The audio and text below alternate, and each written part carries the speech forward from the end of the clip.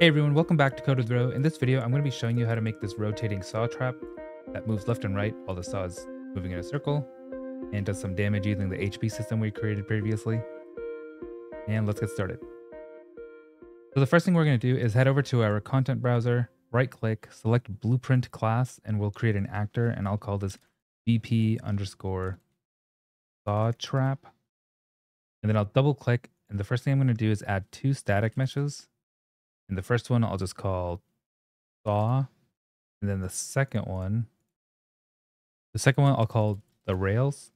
And then for the purpose of this tutorial, I'm going to be using the Polygon Dungeon Pack. And as you can see in this image, it comes with a bunch of traps here. So like this is the saw that I'm going to be using.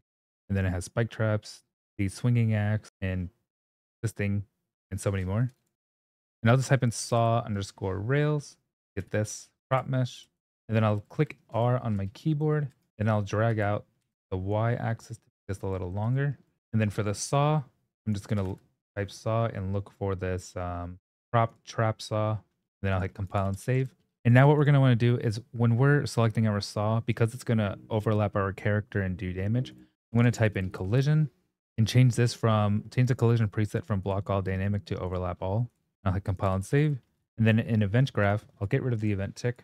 And for event begin play, we're going to start with a sequence. And first, we're just going to test to see if the saw can move left and right. So in order to do that, we're going to drag out the then 0 and add a timeline and I'm just going to call this left and right. And now when I double click into it, I'll change the length to 6. I'll make sure that the loop is on and I'll add a new float track. And I'll just call this something like move. And all I'm going to want to do is just make sure the saw stops at the ends for a little bit, and then it'll move between one point to another really quick. So it's going to start here and then just spin here for a little bit and then zip through real quick and stop at this end. So it's going to stop at the ends to give players a chance to run through it without getting hurt and constantly moving it side to side.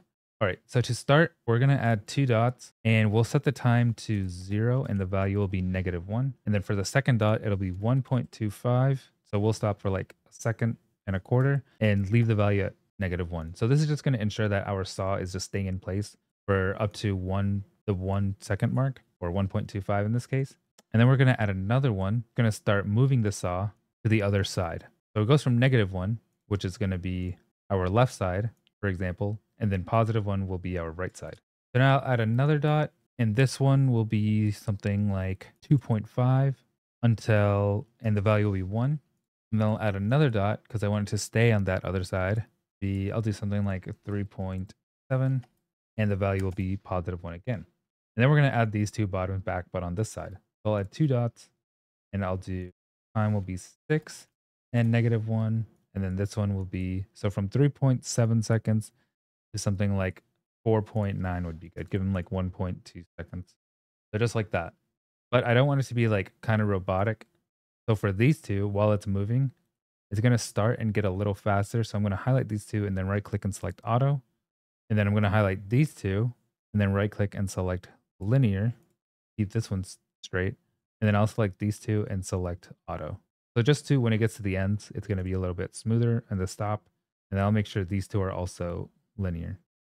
So linear, auto, linear, auto, linear. And I'll compile and save. And now when I go back to the event graph, I'll drag out my move output and I'll add a lerp vector.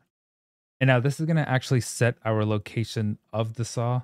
So this is going to tell it to move left and right at a +1 and -1 value and for how long it should stay there for, where this part is actually going to get the location of it. So I'll leave the top one as 0, 0, 0. And then for the bottom one, you can actually just test it where you want it to go to. So it'll be something like 0, 330, 0 in this case. So let me try that. And then I'll drag out the update and do set relative location for the saw. And I'll bring the saw down here and I'll connect the return value of the lerp word created into the new location. And I'll hit compile and save. And now when I hit play, I actually need to drag this out into the world. And now when I hit play, you're going to see that it moves left to right perfectly. So it follows our rails and stops at the end. Because if we didn't set it right properly, let's say I set this to 400 something and then I hit play, then you'll see that it actually passes the rails, and it just looks really uneven. I'll set this back to 330. And now that the left and right is moving fine, we're going to drag out and create another timeline. And this one's going to be a lot simpler. This is just going to be our rotator. And it's just going to tell the saw to keep spinning. So I'm going to double click into this and create or change the length to 1 second. Make sure loop is on. Create a new float track. Then I'll add 2 dots. So it's going to start from the 0 second mark with a value of 0. And because we want to do a full rotation, the value will be 360 and the time will be 1 because that's the length we set in our float track. Now I compile and save. And now when I go back to the event graph, I'll drag this out and type in make rotator on the x-axis, because if we rotate from the y or z, it'll look really odd. We don't want it to go sideways or flip upside down and stuff. We just want it to rotate side. And then I'll drag out the update from the timeline and set my relative rotation for the saw.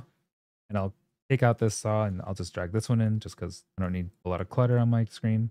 And then I'll connect my return value for my make rotator into my new rotation for the set relative rotation. And now when I hit compile save, go back to the map, you can see that it's rotating just fine and it's going left and right. That's exactly what we wanted. But now it overlaps me and doesn't do any damage. So let's figure out how to do that. So on my on overlap event, on actor begin overlap, I'm just going to drag this out and type in apply damage and then connect the other actor to damage actor. And you can set this base damage to whatever you want. And I'll do 10 in this instance. And then I'll hit compile and save. And now I will just take some damage from the saw and you'll see my HP go down from the HP system that we created. And that pretty much creates our saw trap. Thanks for watching Code with Ro. Like and subscribe, comment down below what you want to see next, and I'll see you in the next video. Thanks for watching.